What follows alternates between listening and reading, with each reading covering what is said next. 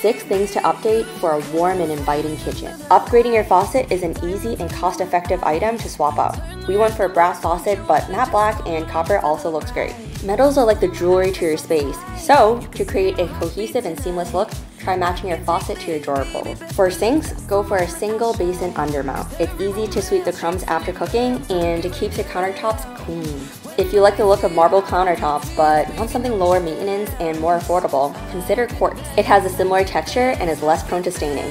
For lighting, go for a warm white light between 2700 to 3500 Kelvin.